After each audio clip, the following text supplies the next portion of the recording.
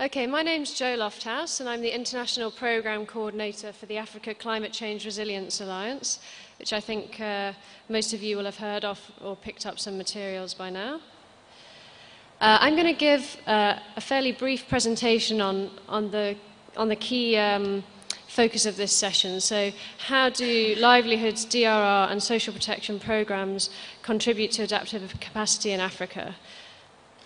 This is the very preliminary findings from 2 sites that we're doing our research in. We're doing research in 11 sites in total.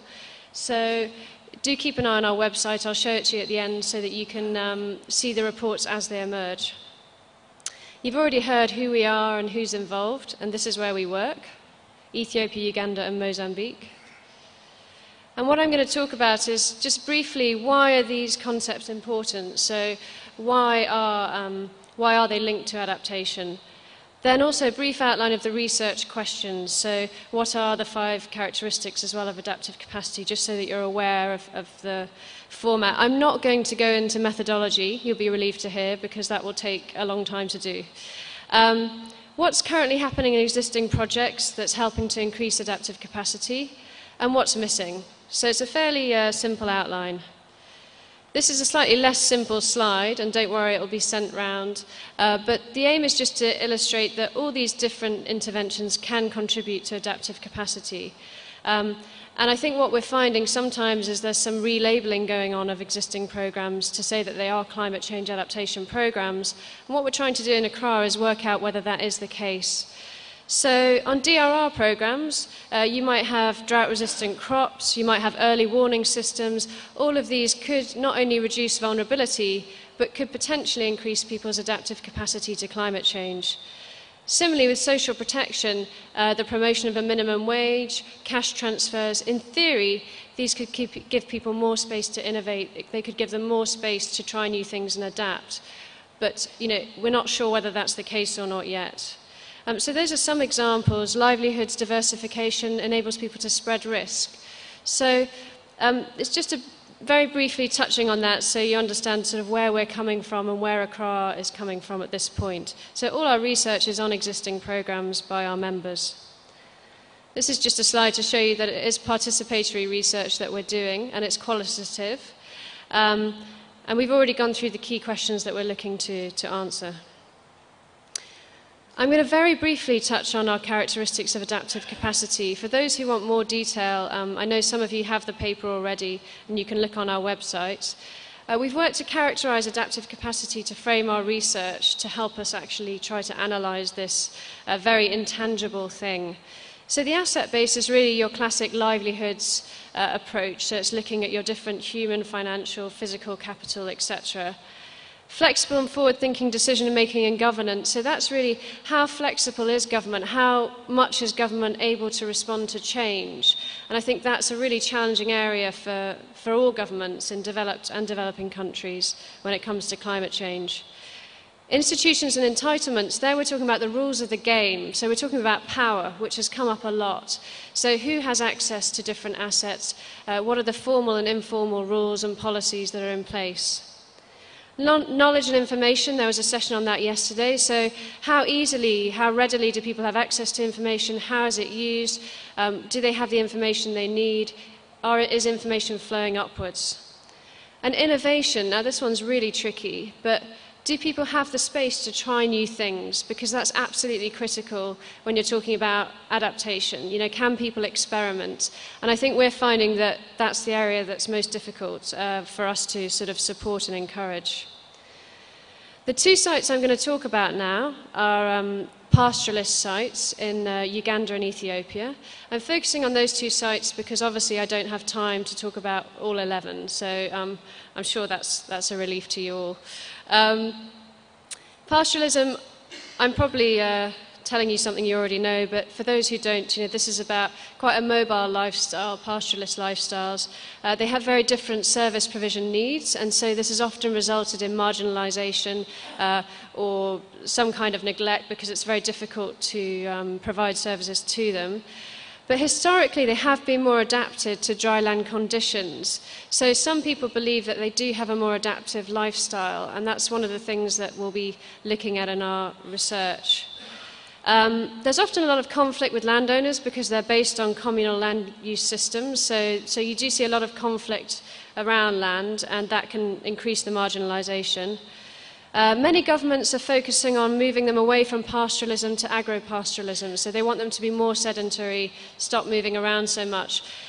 Given the areas they're in, that's very, very challenging when you look at drought and climate change, and we're really seeing that in our research. Range and degradation is a problem for a number of reasons in some communities. So very, very briefly, here's just a summary of the two sites. One is a program in Oxfam program in Karamoja, a livelihoods program.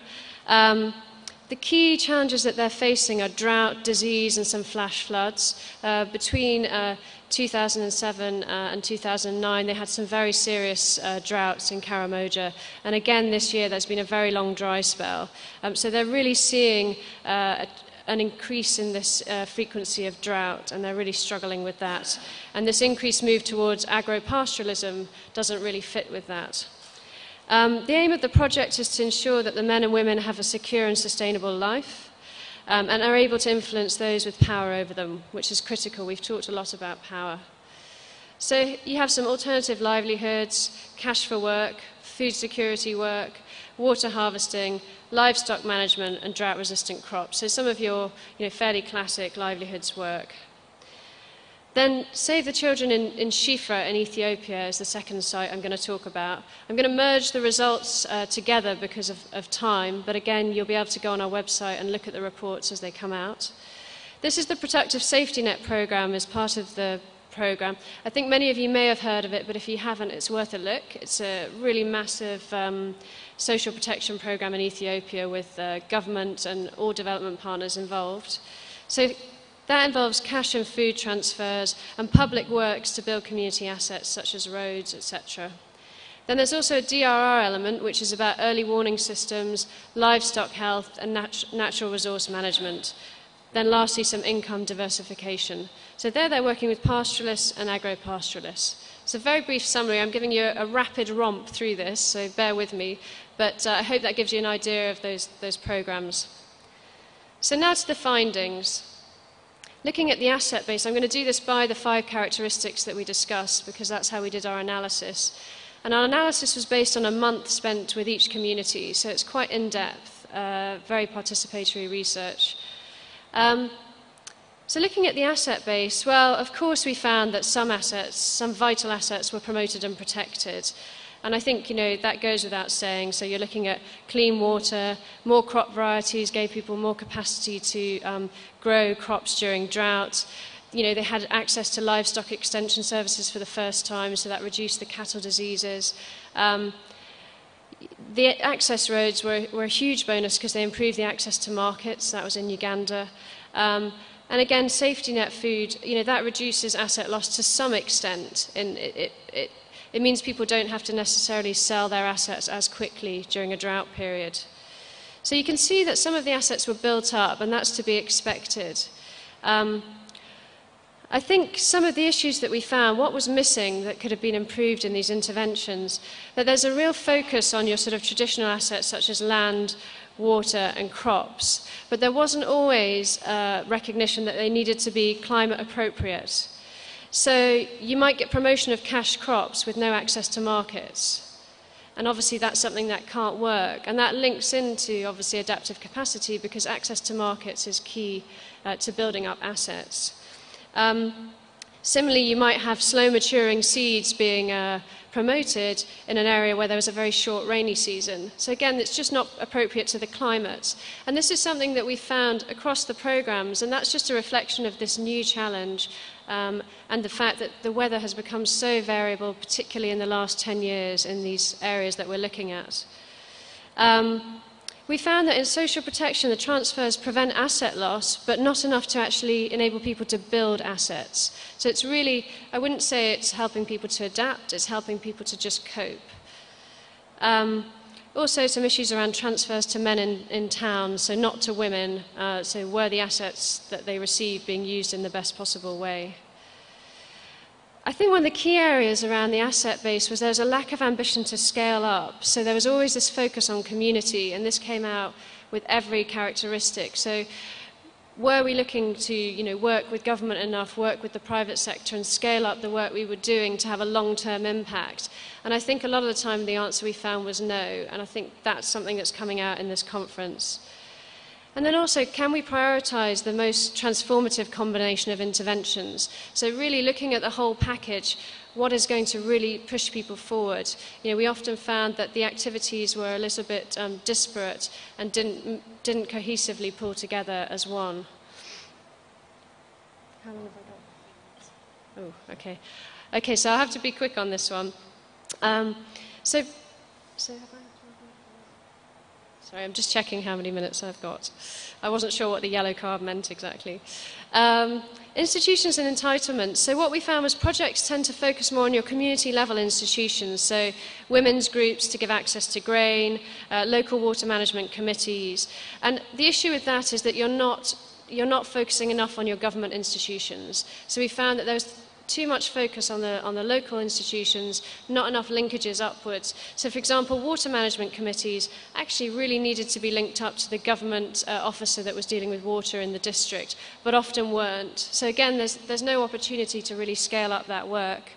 Where targeting was done through traditional institutions, that was very, very helpful because the ways of communicating information and the way, for example, in Ethiopia, working through the kind of the community had a very equitable asset distribution system, so working through that rather than developing a new one. But we did find that institutions' entitlements were basically the most neglected characteristics, and that you would need to link up more and pay more attention to power. Knowledge and information focused mainly on project information, and that was useful, but didn't focus enough on the climate-related information where available. And also traditional systems, indigenous systems of projecting forecasts were not fed back up. That was also a big issue. So more climate information is needed, more information flowing upwards, and also not just the type of information, but what's the best way to communicate that? What are the systems already in place, and how can we use them? Flexible, forward-thinking decision-making and governance. This was one of the areas that we found was the weakest in many of the projects we looked at. And again, these are preliminary findings, so we may find some that go against that. But one thing we'd recommend is that people do undertake a gap analysis. It doesn't take that much time to do, and understand where the government gaps are in responding to climate change and where your organisation can best add value. And where it can't add value, bring someone else in who's got some money and time to do it. And without doing that, there's no opportunity to scale up any of the interventions that are effective. Innovation was an extremely challenging area. We really found it hard to work out what was new and what was innovative. We found that project-driven innovations at times worked. At times people were very interested in them. We found really interesting things around the byproducts of project interventions. So roads in particular, gave people access to markets, really opened things up for them, and that was part of the Cash for Work programme. Women's groups that were formed then spontaneously went into petty trading, and that made a big difference. So these were things that were not driven by the project, but were a byproduct of the intervention. And I think it's worth trying to monitor that and understand that, to understand whether you can build on those in a next phase of the project if you're staying there.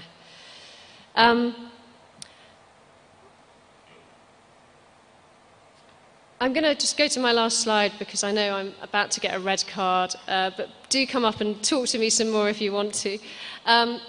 Just some key points from this, and I wish I'd had more time to give more in-depth information, but do come up to any of us and talk to us. Firstly, you need the right transformative combination of asset building. So, that sounds a bit jargony, but really looking at the package that you're putting together and working out, trying to work out whether there will be an uptake before doing it and what's the best combination. And we found that wasn't happening much. It means the assets aren't being built, sort of in a combination that will actually enable people to adapt. More aspiration to scale up, linked to the government, linked to the private sector. That's a real blind spot for development workers in general. But for example, I know Oxfam is trying to link up with the private sector on coffee production in Uganda. Institutions and governance are just critical to scaling up, and also trying to harmonise the planning processes. You know, governments are complaining that they've got the UN doing an evaluation, they've got Oxfam doing an evaluation, they're doing their own vulnerability evaluation. It's too much. So how can you link into existing processes and budgets rather than sort of duplicating? Access to markets is coming out as being critical to adaptive capacity because it provides just that extra source of income, and where people have that access, they've said it's really improved their asset base.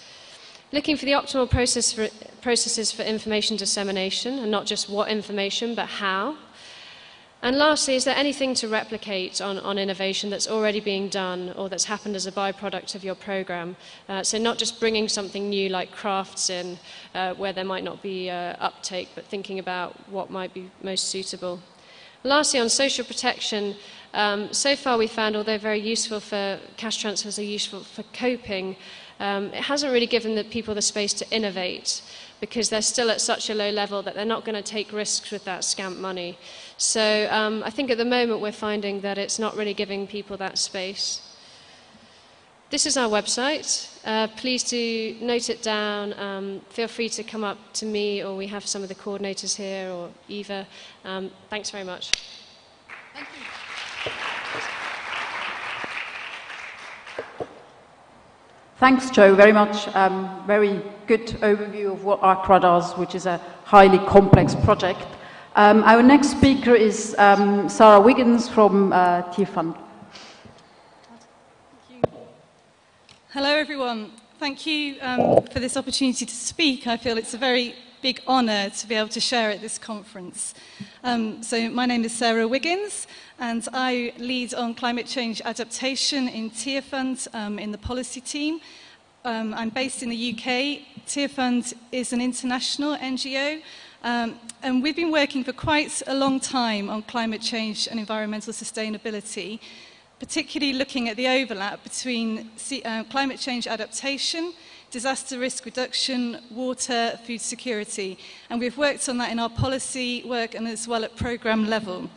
And for us, all our policy work is about justice. And I feel it's important to frame the presentation I'm giving on integrated approaches to adaptation in that framework, because it's all about getting the money that is rightfully due to the poorest and most vulnerable communities to them. And so historically, developed countries are responsible for the increase in climate conditions, climate change that is affecting these local communities. And although the work here is focused at policy level, it's all about helping the communities in the end. The report, Adaptation United, is looking at how sectors and ministries at a national level in developing countries can work together so that there are not fragmented responses, and also so that multiple stakeholders can be involved in the process, so that the process can be more equitable and more sustainable.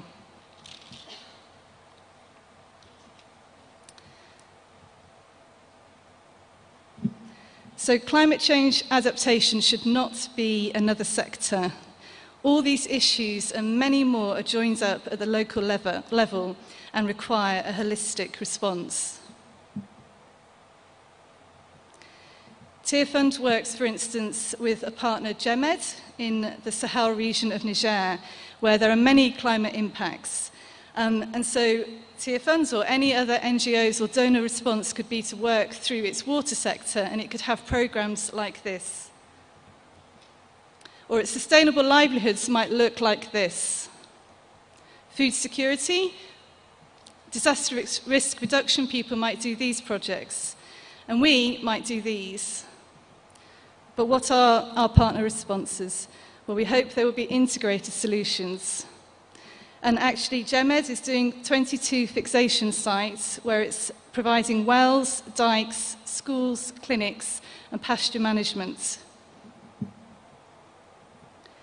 So what is integrated adaptation?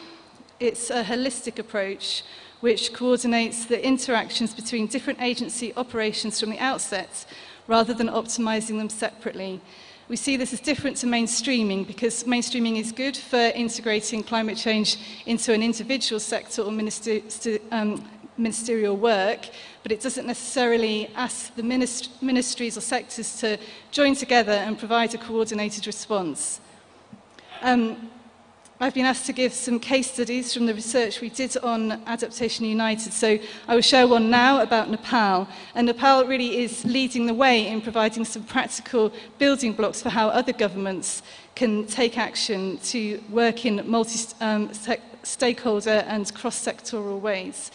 It produced an expanded NAPA, which was based on learning from all the other countries that did NAPAs. It was one of the last countries to produce, of the LDCs to produce a NAPA. And it has managed to achieve country ownership. So when I was in Nepal and I spoke to people from the government and from NGOs, they all said, this is our adaptation plan, and that there was a real sense that they wanted to see it happen. And also, they have asked donors to sign a compact to align their work with this NAPA. So this is great. This is a building block that perhaps other countries have not tried to take intersectoral work into account, can pattern and can follow. And we provide in the report 11 building blocks for how countries can try and achieve cross-sectoral work. How did they do this? Briefly, they did it through, for instance, setting up thematic working groups on agriculture, climate disasters, water, forests, health and urban settlements. And then these guys took different stakeholders from government level to local level into the community, and there was a real light bulb moment for people from the different ministries. So, say in the water ministry, the top government official suddenly realised that climate change really was relevant to them. And then they went and through participatory processes agreed their priorities, put them in the NAPA, and the NAPA is not just looking at the short term, it's expanded because it's also planning for the medium and longer term. And now they sit together on a coordinating committee and work together. We've yet to see what will happen. This is the big question for Nepal, but it's a good start. Here are some more definitions, and people have mentioned these. So the horizontal is about the multiple sectors, and vertical is about multiple stakeholders. And a really crucial thing for sustainability and equity is to involve civil society and communities in the national planning level, so that the decisions made at a national policy level will be lasting and will be sustainable.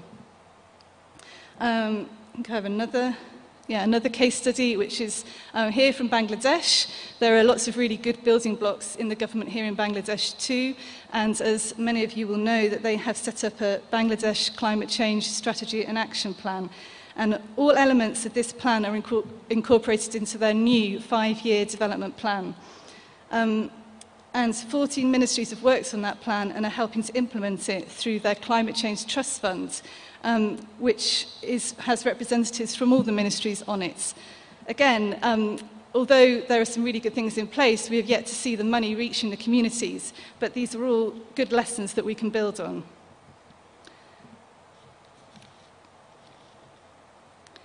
So what are the benefits of integration? Well, I just want to say here that I think they are significant. They enable scaling up and cost effectiveness because they avoid the water sector doing one project and the agricultural sector doing a similar thing elsewhere and not sharing learning or duplicating their work or not sharing resources or even harming and stopping each other's work. And also they lead to greater equity and sustainability because of the involvement of all the stakeholders. Another example then from Honduras is that the Ministry for Environment and National Resources just in 10 months in 2010 has achieved an awful lot. And I think this can be an encouragement to us that, that through taking action and simple steps, you really can achieve an integration. So they have already set up an interagency committee and have undertaken countrywide consultation. And one quote that I really love is that for the first time ever, all the cabinet ministers from Honduras came and visited the Ministry of Environment and had a meeting. And so you can see the national level buy-in from across the ministries in that country. There are many challenges to integration. And in Bolivia, they set up the National Programme for Climate Change, which is a great idea, to lead on adaptation. However, unfortunately, they faced a rocky process. They've had a change in government and turnover of staff, and through lack of will or incentives, they haven't been able to fulfil the commitments they made. But we were told that attention seems to be shifting back to it, so we hope that good progress will be made soon. So the bulk of the recommendations in the report, Adaptation United, is 11 building blocks like these, and I've tried to touch on them.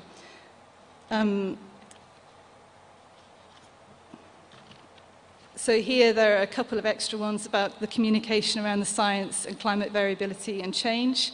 And I think this is so crucial, and we have mentioned that before, that until we have more of the science, really we are operating in the dark and we can't plan in a way that we know will be effective or sustainable. And I think that capacity of civil society being built is really crucial, and we need to do more than just kind of say, oh, well, NGOs can have 20% of our adaptation funds. We need to actually really engage with civil society to improve their capacity and provide mechanisms for them to genuinely be a part of the process.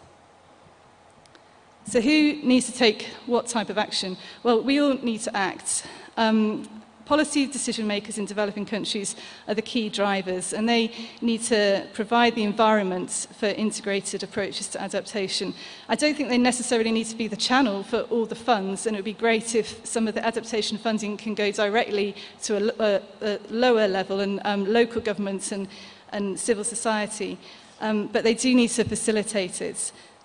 Developed countries and multilateral agencies need to find ways of encouraging greater country ownership and also aligning their programs with the country's own programs. I know that it's difficult, but we spoke to people in Nepal, and the government official there, he said, you know, what are we to do? We have this fantastic NAPA and country ownership, but unless we're given money to use on it, we're just going to be trying to fit our programs into the donors' programs. And this is a long-lasting issue, I know, but this is an issue that's really important to integrated approaches. So I don't think integrated approaches are a panacea, and they don't offer all the answers, but they are significant, and there are important gains, and they are a means to an end. And so the end is justice for the communities that are most affected by climate change. It's important not to have fragmented actions, and it's important to include civil society. Thank you.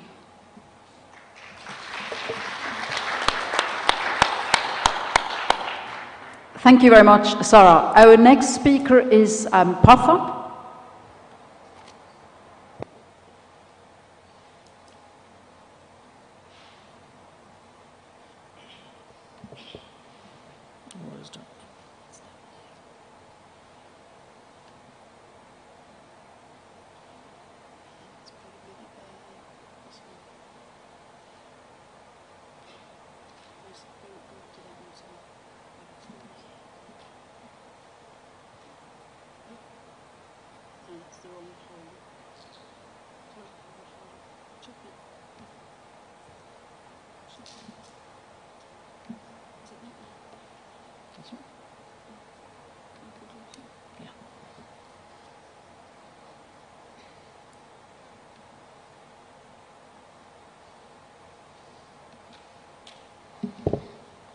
Good morning, ladies and gentlemen. I'm glad to be placed in a panel that is supposed to talk about, African climate resilience and African problems. Although I will take you to the, world of Himalayan disasters and Himalayan climate change and Himalayan adaptation, where the challenges are floods, flash floods, water scarcity, drought, glacial lake outburst flood, landslide dam outburst flood, riverbank erosion, and sand casting and siltation. So friends, here I will share with you some experiences and learnings obtained from a research that was conducted on local adaptation strategies to climate-induced water stress and hazards in Greater Himalayan region by the International Center for Integrated Mountain Development, and RSL being a partner agency, working on a case study in the Brahmaputra River Basin in India. These case studies were carried out over 2 years from 2008 to 2010, apart from thematic study and case study teams. International agencies like the International Institute of Environment and Development, the Stockholm Environment Institute, ISET Nepal, IWMI, and IDM India were also involved in framing a policy framework for the project. The project had broadly 4 objectives. It wanted to have an understanding of the implications of climate change on people's lives and livelihoods and try to understand how people respond. Also to assess and rank and have fostered a better understanding of how people cope and adapt at local level. This which was done in the first phase of the project. In the second phase, there was an attempt to better understand the role of policies and institutions in local adaptation, as well as to examine the ways in which national policies and local governance arrangements can support or undermine, enable or disable people's adaptive capacity at community, household, as well as other local scales. Different groups adopted different research methods, but mainly it was confined to primary research tools like participatory rural appraisal, rapid rural appraisal, as well as secondary research, which was based on standard methods of using a drawing from peer-reviewed as well as non-peer-reviewed sources, as well as grey literature. These were the 4 country studies that were taken up during the second phase, about which I'm going to speak more about in this presentation on behalf of, and I'm also speaking on behalf of my co-author, Nirashrestha Pradhan from ICIMOD, as well as the entire adaptation team, which were engaged in different country studies. The learning from the phase 1 were important in making us understand that people everywhere do have a way to respond to climate-induced water hazards, but the characteristics of that response, especially whether a response exists or not, whether a response is successful or not, is to a great extent determined by the policy context as well as the quality of governance. The local processes of coping and adaptation are very often influenced both positively or negatively. That means local adaptation can be enabled or disabled by the national level policies and actions if there is no integration between local and national scale. Good governance, equipped with proper institutional mechanism and policies that address local needs and practices, are the main key to ensure not only coping and adapting capacity, but also the resilience of the communities. This beautiful slide from our colleagues Pakistan shows the importance of having a policy. If you don't have a policy that guides you where to locate your settlements and institutions like a school, you wrongly end up establishing your settlements in the wrong place, which is vulnerable to flash flood, debris flow, as well as landslide.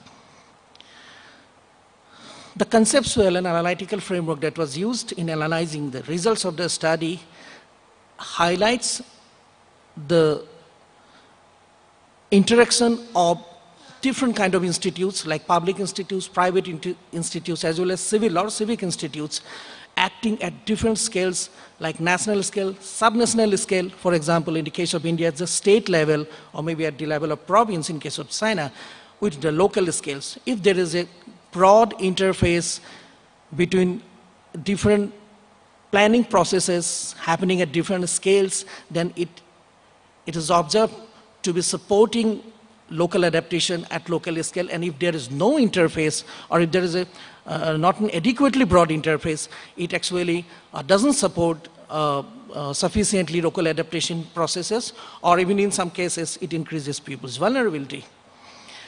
Another way to understand the interaction and importance of institutions and policies is to consider this inverted pyramid, where the apex consists of the natural capital, comprising the primary natural systems like water, land, forestry, and energy, topped up by the social capital, comprising the man-made institutions like education, health, infrastructure, communication, finance, and transport, and superstructured with the political capital, which we can term as governance and planning system. Now, these core systems interact with different kind of institutes at different levels to give the local people access to these resources, as well as to maintain the quality of these resources. And these two things are very, very crucial to ensure adaptive capacity at local scale. Another qualitative, empirical, but beautiful framework to understand whether a particular environment or situation is conducive to growth of adaptive capacity is or not, is to consider these 4 elements which we in the project call the H3W framework, courtesy for which we owe our debt to Simon Anderson of International Center for Environment and Development, which says that being healthy means well-being, having security as well as health. Being wealthy means not only having income, but also having asset holdings, both tangible and intangible, and to have enterprises. Being wise means having access to information and knowledge, and being well-governed means having equitable access to resources, as well as having enough scope for participation in decision-making as well as governance. If qualitatively these criteria is met, then the situation is supposed to be supporting local adaptation. Now, picking up a few examples from the case study we carried out in the Brahmaputra Basin in northeastern India, where the observation was that lack of good governance of flood management, which was focused mainly on structural measures of flood management, basically embankments, was actually responsible for not only for increasing people's vulnerability, but also for breaking people's hard-earned coping capacity for over a long period. Because of lack of proper maintenance of embankments and because of frequent breaching of embankments, people have been facing devastating floods that are created out of even a normal situation, and people are made to indulge in activities that actually lead to maladaptation, as you can see in the picture on the right corner, where people end up living on the embankment because they don't have a suitable rehabilitation and resettlement package which is environmentally or culturally acceptable to them. They live on embankments in order to survive or in order to visibly to reduce their vulnerability, but end up actually making themselves more vulnerable by damaging the embankment as well as by making it highly prone to the next wave of floods. Giving a few examples of wider development programs, the most prominent one in India is now called Mahatma Gandhi National Rural Employment Guarantee Act, which by now in India is recognized as the most successful rural employment and rural employment generation program, which is doing very well in flood-affected areas in Brahmaputra Basin by providing people 100 days guaranteed job and cash income opportunity by indulging in activities that actually help in coping with the flood situation. For example, these activities include repairing of embankments, construction of high-rise platforms, repairing of sluices, construction of rural roads and ponds. Another example of a development program that was initiated by Government of India with the state government was the construction of a geotextile tube-based embankment for 5 kilometers that has saved the people from flood last year for the first time in 2 decades. For last 2 decades, people have been suffering miserably for want of alternative livelihoods because agriculture has been totally destroyed in that region. But just getting protected for 1 year in 2010 made them regenerate their resources, made them regenerate their energy, and they were harvesting good crops.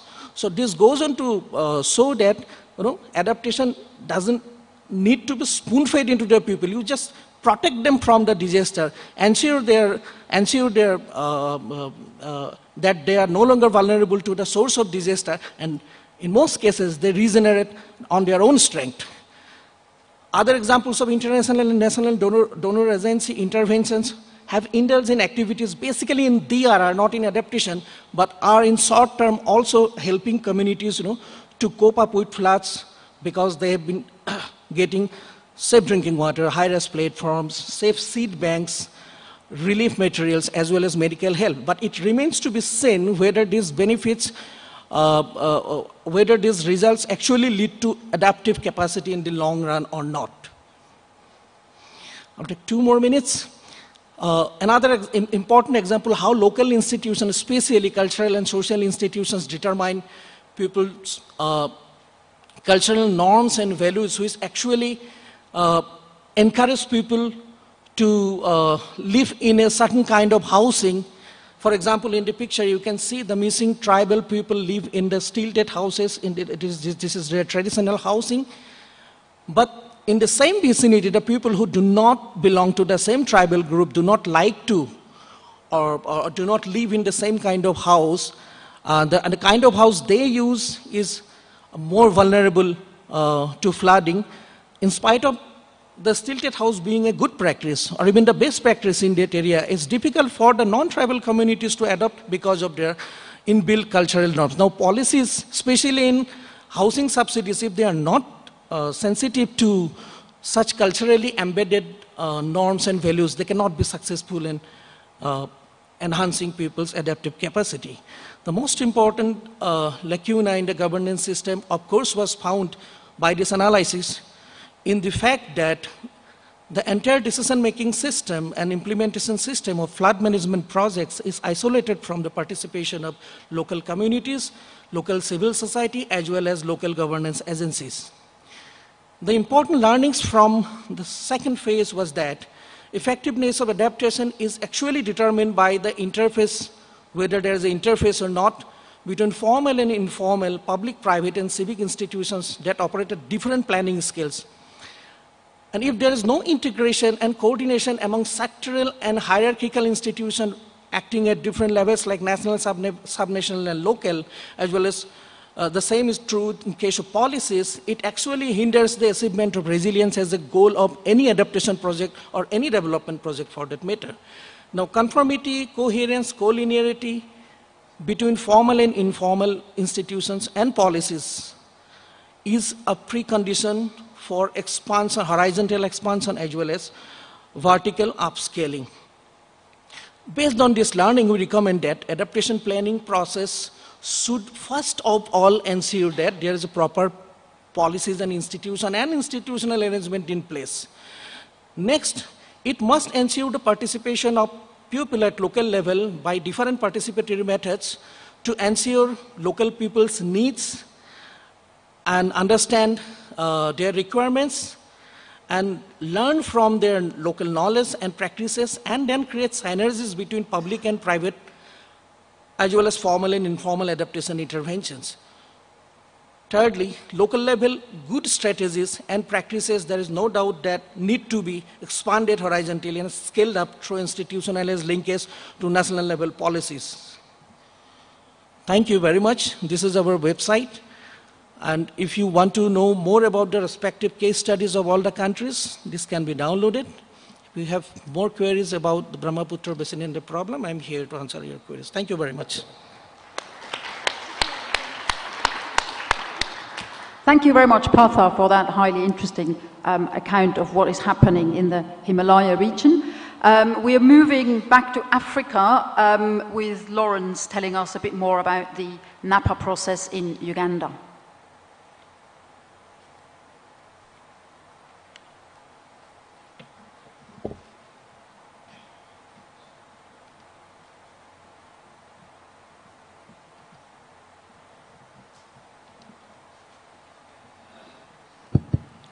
Yeah, I thought I would be very new, but I realized that I was already introduced in the plenary. So I begin from there. I'm going to give you a talk on what influence do government structures have over the adaptive capacity of communities. So I work with the government. So when you come to Uganda, that's where you get me, in the Ministry of Water and Environment. My presentation outline is just in front of you. I'll talk about what is NAPA, highlights on NAPA development process in Uganda, the Uganda NAPA priorities, challenges in implementing NAPAs in Uganda, and some way forward. As regards to what is NAPA, I just wish to remind ourselves that NAPA was actually prepared by least developed countries after a decision during 7th Conference of Parties to help the least developed countries who are actually supposed to be vulnerable, and they have limited means to address climate change issues. And then some funding was allocated by the Conference of Parties, that is the least developed countries fund, and each LDC was to access to a tune of 200,000 US dollars, because there was a work program known as LDC work program which was developed. So in line with that, Uganda responded by producing its NAPAs. But NAPAs were considered to be actions to address immediate and urgent climate change vulnerability issues. But in Ugandan case, we have a question to ask. How does Uganda NAPA support community-based adaptation? So it has been realized that much as NAPA was supposed to address urgent and immediate issues, it is actually a basis for long-term community adaptive strategy and capacity building opportunities. It is also realized that existing structures are actually very important to make successful implementation of the NAPAs. Now I take you to Uganda. During the NAPA process, 13 districts were sampled based on about 5 ecosystems. That is the highland ecosystem, the lowland ecosystem, the semi-arid ecosystem, lake basin, and aquatic ecosystem. So the colors are indicating the different ecosystems that were considered, and the map shows the distribution of the selection. Then the Uganda NAPA development process was based on the least developed countries expert group guidelines, then the Uganda Poverty Eradication Action Plan, Uganda's Vision 2025 that time, which was to address poverty and then to make people prosperous and to make the nation harmonious, and not forgetting the Millennium Development Goals. Then it was participatory, and then the NAPAs were launched in 2007. This is an example of consultation in the with the communities. Then the NAPA process came up with 9 prioritized intervention or project areas. This ranged from community tree growing to climate change integration into development planning. And then the basic principle behind the implementation of NAPA in Uganda is actually the holistic, multi-sectoral, and multidisciplinary approach of programming. Then, in the case of Uganda, we are considering a concept of NAPA community, and that community where NAPA is being implemented will have the following proposed indicators: increase the household income levels, access to basic needs such as health, education, energy services, and clean water, improved water harvesting technologies, increased agricultural production, good agricultural practices such as water and soil conservation inclusive, diversified livelihoods, increased demand for information, especially weather and climate information for planning purposes, and increased vegetation cover. Then this is the institutional framework for Uganda. The Ministry of Water and Environment is the climate change focal institution for Uganda. Then it coordinates climate change activities within the country. This is followed by a project steering committee, including the climate change unit, which is a secretariat to the steering committee, then the public institutions and other government ministries, CSOs, and private sector. Then at the district level, we have the District Implementation Unit, which comprises key sectors of local governments, CSOs, and community representatives.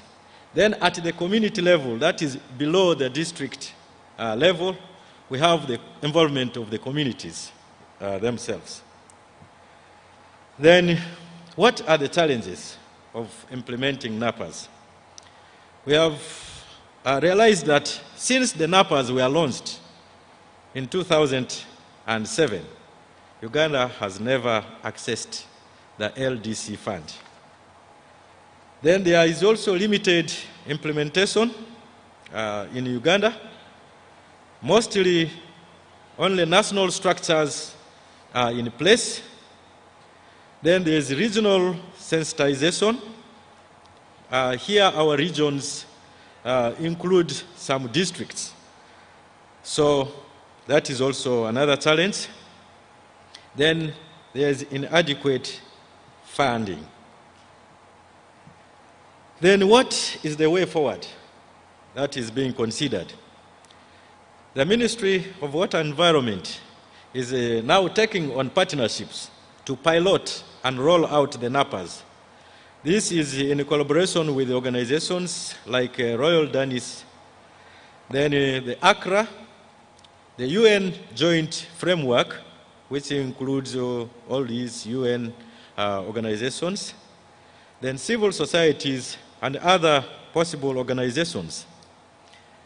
There are also continued efforts to mainstream climate change adaptation into other sectoral plans and budgets at all levels. In the case of Uganda, only one ministry has tried to successfully integrate climate change into its sector investment plan. That is the Ministry of Agriculture, Animal Industry and Fisheries. Then there is a directorate under Ministry of Water and Environment responsible for water resources management that has developed adaptation strategy for water resources management.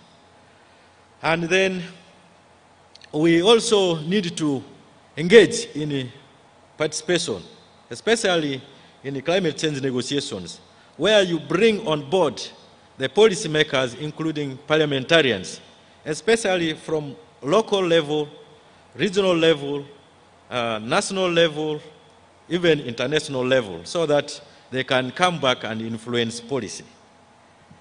Thank you very much.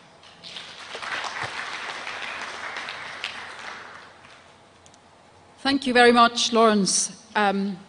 Before I summarize, I forgot to introduce myself. I'm Eva Ludi from the Overseas Development Institute based in London, and also involved in the ACRA program hosting that session.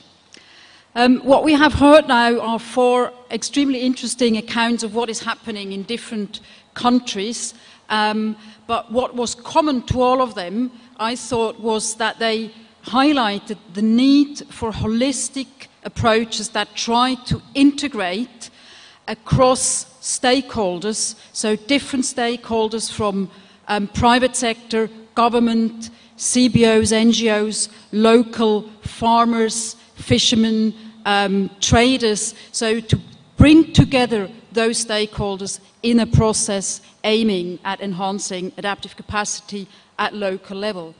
Also, they all highlighted the need for a multi-sectoral approach. So it doesn't help if we just try and focus on climate risks and how to mitigate those without looking at how to improve livelihoods through other means in the agricultural sector, through providing basic social services, etc.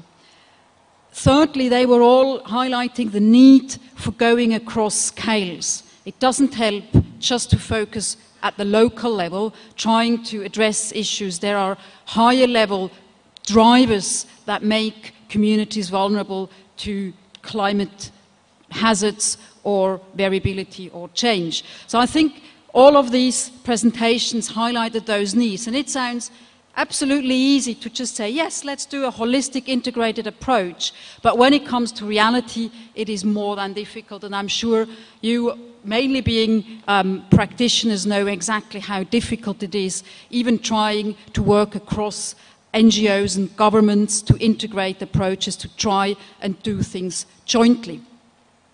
But instead of sort of dwelling on those higher level critical questions that have been addressed in some of the sessions, what we also found in our small project and what question we have put to the panelists, and which I then would also like to put out to the plenary, is innovation is necessary. Climate change, climate hazards poses threats which in some cases are not known to neither the people who are affected directly by them, nor by institutions that are meant to deal with them.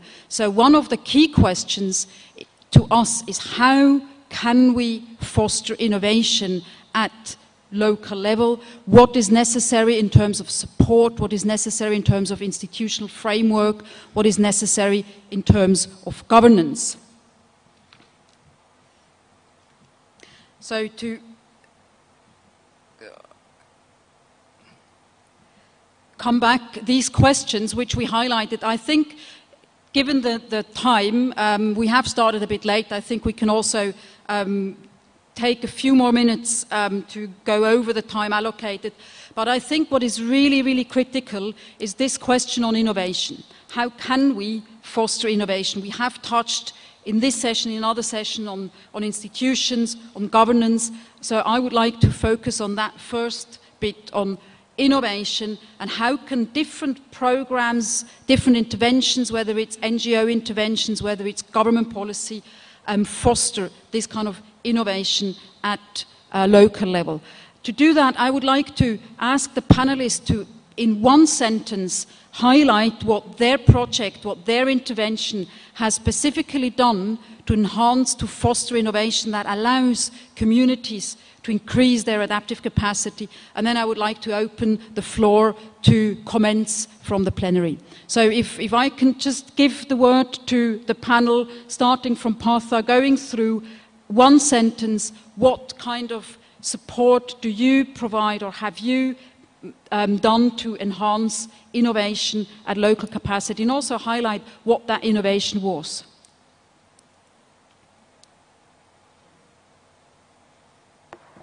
Hello.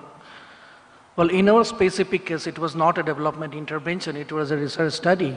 But we always realize the importance of innovation, and we actually emphasize communities to cross-learn within the greater area from each other, because communities were actually indulging in fantastic activities which are not known well to the policymakers as well as decision makers.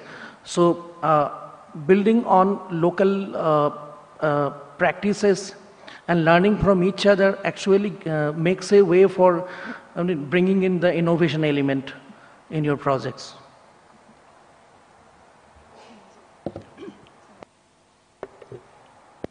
No, I will have to borrow yours. No, I won't. Hello? Oh, hi. So Tier Funds also does program work in communities, and I've been evaluating some of that as well. And we've trained our partners in, I don't know how many countries, maybe 13 countries, in climate change risk assessment and environmental assessment too. And through that process, our partners have trained local field workers who are passing on the learning at community level, and science is being filtered down right to community level. And communities themselves are showing the capacity and the interest to raise up on issues that affect their local environment, but also their national policies on climate change mitigation, as well as adaptation. And I can't really believe this when I see it, but it's true. That's what's been going on, and it's been very exciting. So I think our question now is how to get accurate science out in a way that is consistent and avoids those Chinese whispers that we saw yesterday in one of the sessions. Thank you. Yeah, in one sentence, I think it's providing what we found is projects that provide the environment to enable people to innovate themselves are the most successful, especially around access to markets. So as I said, where you build roads and people are able to get to the market, or you somehow facilitate access to markets, forming groups. Often when you form those groups, they will then be quick to identify economic activities that they can undertake. So those seem to be the areas where the projects have created the conditions for spontaneous innovation. Obviously, there's a lot that projects can do to introduce new activities, full stop. Thank you. What we tried to do was, when we went for regional sensitization in one of the areas, we engaged the media. They hosted us in one of the local radios, and then we gave our speeches and telling them not to basically just wait for other people to come and help them, but try to work within their means. And then the media person was very, very happy and promised that he is going to repeat those statements and play for some time to encourage the people. Thank you very much. Again, a few examples where development interventions that are not geared directly towards addressing climate hazards or directly geared towards improving adaptation do help to enhance adaptive capacity. And I think that is one of the key insights of our project. And I'm quickly pulling that up in, in trying to identify what project interventions are already going up that do help to strengthen adaptive capacity, and that can be in addressing long-term resilience, and it can also be in addressing short-term risks and vulnerability. So I think there are a lot of activities going on that already contribute to adaptive capacity, that already enhance innovation at local level. But it's now up to you, either for questions or direct contributions to how to foster innovation in supporting adaptive capacity. Sir in the striped shirt, and then front row. Hi, thank you. Craig Cloven from Monash University. My question is primarily directed to Joe.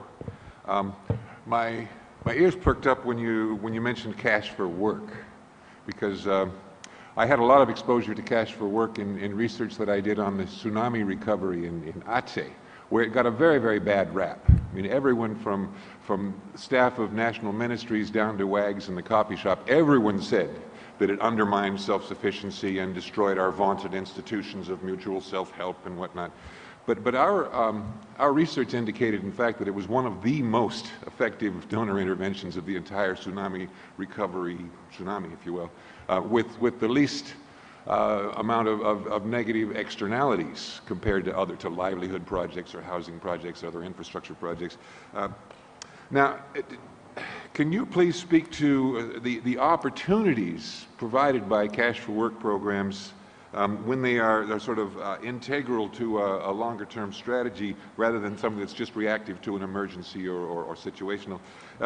The opportunities provided for institution building, or to use your terminology, to engender flexible and forward-thinking institutions and governance. Thank you. Okay, can we take a second question and then we answer and then we go on with further issues? Hi, this is a question, well, sort of a comment and question for Sarah. We talk about holistic approach and we talk about multi-stakeholder and multi-sectoral. And in one of the presentations this morning, I think it was the UNDP, Jeff, where I think they were able to bring the president to one of the sites. And I just wanted to know, are there cases, or have you found cases in your research where not just the Ministry of Environment is coming to observe CBA projects, but people have been able to bring Ministry of Home Affairs representatives or Ministry of Finance, or to really start, or Ministry of Agriculture, to start really sensitizing them to what's happening at the local level and kind of trying to help build that sort of awareness and more holistic approach sort of in overall development planning. Thank you very much. Joe, do you want to start? Yeah, I'm actually going to hand over to Kirsty, the Ethiopia coordinator, who's sitting just there. Sure. Thanks a lot for that question. I think it's something that we're thinking about a lot in Ethiopia. The Productive Safety Net program is a huge multi-year program supporting many millions of chronically food insecure people and mobilizing a tremendous amount of community energy in public works programs. And I think there are a number of opportunities for this program to foster adaptive capacity and, as you mentioned, to strengthen institutions at different levels, particularly because of the level of community involvement that is the structure of the program provides for a high level of community involvement in selecting and identifying the types of public works projects that are that the community labour is used to support. So if those community level task forces are managed effectively, that means that public works can be used to really tackle some of the most pressing priorities at community level. And I think the learning from there are task forces are also at district and regional level, sort of overseeing and providing technical support to the public works programme, which is also very important. It's not without its challenges and risks. I say that there are examples where these community task forces are extremely well managed and provide that institutional strengthening, but there are also other examples where that has been very difficult to create, and that the culture of making cash and food transfers and its association with the sort of humanitarian response has meant that for some officials the program is more about simply getting the food out there than really engaging in these kind of processes. And I think also lack of technical expertise to ensure that the labour is really used for projects that are likely to have significant and sustainable impact is also major challenges that are being addressed in the next stage of the programme. And as Joe mentioned, it's the transfers themselves are great for helping people to survive and to avoid losing their assets, but to engender the kind of transformation that they need to really adapt to these changes, more efforts are needed, and the government is now piloting a household asset building programme that is looking much more at market access to financial services alongside the safety net programme to try and engender that kind of transformation. Thank you very much. Sarah, would you want to answer the second question? Okay, I don't think I can answer the second question, sorry. I didn't come across that. Apart from, I'm not sure about Nepal. I'm trying to rack my brains whether ministers actually were part of the Transect group. And there are lots of people that were involved in that process at the conference, like Raju and people from Leebird. So I don't know if they're in the room, but maybe they could answer. And I don't know what's happened in Uganda, for instance. Did ministers go into the community there as part of developing the NAPA?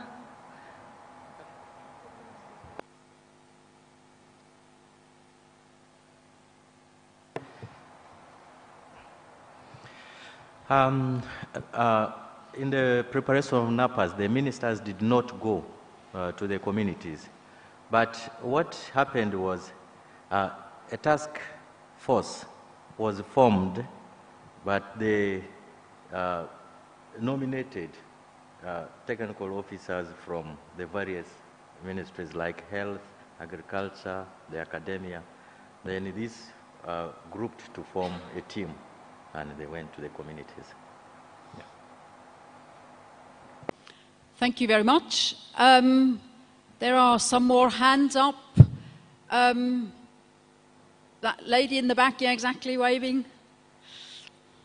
Hi, my name is Paula. I'm working with the Strengthening Climate Resilience program with IDS Plan and Christian Aid.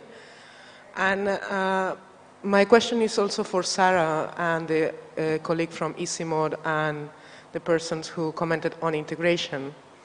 Because I'm currently working on M&E systems that can evaluate the quality of integration processes. And in most of the presentations, when talking about the challenges and recommendations, all of them were directed to local institutions or governments. That I would agree that that's extremely important. But also the challenge there is that that's a political arena and it's a long-term change that needs to be pursued. But when we start talking about recommendations, I don't know if in the short term, maybe we need to build a case for organizations, including civil societies and NGOs, to uptake integration processes themselves. Because, as Salim was pointed out the other day, governments don't lead, they follow. So we need the civil society and NGOs and community-based organizations to start looking at integrations, because even themselves are highly fragmented. Thank you. Thank you. I'm not sure what the question was. Yeah, I wanted to ask if you would agree that that should be a recommendation for short-term yeah, I think that would be a great idea. I mean, at Tier Funds, we're taking the 11 building blocks from the report and trying to turn them on ourselves. And it's challenging. Some things we're strong on and some things we aren't. But I think any organisation should think about having high-level leadership and cross-sectoral work on adaptation and obviously participatory processes. Thank you. In view of the advanced time and probably sort of the grumbling stomachs of a number of participants, I'm taking one more question, and then otherwise please address issues and questions directly to the speakers. Yes, please.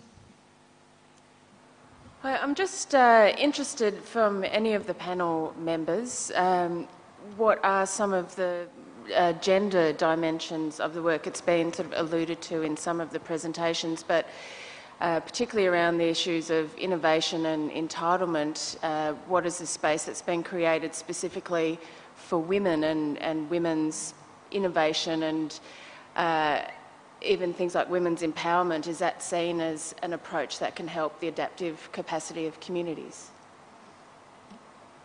Thanks a lot. I think great question, something that hasn't directly been addressed, but I don't know who would want to take a lead. Joe? I mean, I can very briefly speak to that. I mean, I think it goes without saying that gender is a really important area. You know, the tasks that women undertake, certainly in the 3 Accra countries, are all ones that are very vulnerable to climate change and natural resource degradation. You know, so very basic things like the number of hours they walk to get firewood, water. You know, a lot of them do a lot of the agricultural work. So it's very important. In my presentation, I briefly mentioned that what we're finding is where projects are building up assets but ignoring the power relations or not taking the time to understand the informal institutions, then you're ending up with problems. So the example I gave was a cash transfer to men in towns, and no slur on any of the men who live in towns in this audience, but it meant, you know, it actually is a little bit more effective if you transfer to the women. They're more likely to spend it on their family. There are issues where you don't pay attention to the gender sort of or the power relations within the community, whether that's about gender or more general power. Yeah, so I think that's what I hope that answers your question. It is important. We do still find it quite difficult to pull that out. You know, gender is still something that has been mainstreamed in many projects to oblivion, and so trying to pull out the gender impacts is something we're really trying to do through separate focus group discussions and different methodologies, but it is challenging. Thank you very much. Any other? Yes, please, Lawrence. Yeah, in the case of Uganda Napa, actually, for historical evidence of climate change, both elderly men and women were consulted, and then also a group of youth was also consulted to extend the scope. So gender dimension was really looked at. Thank you very much. I think with that, I would like to close that session first by asking everyone to give the presenters a good clap for their excellent presentations. Again, as we mentioned, we have been asked to write a book chapter, so also if other people do have experiences and examples on how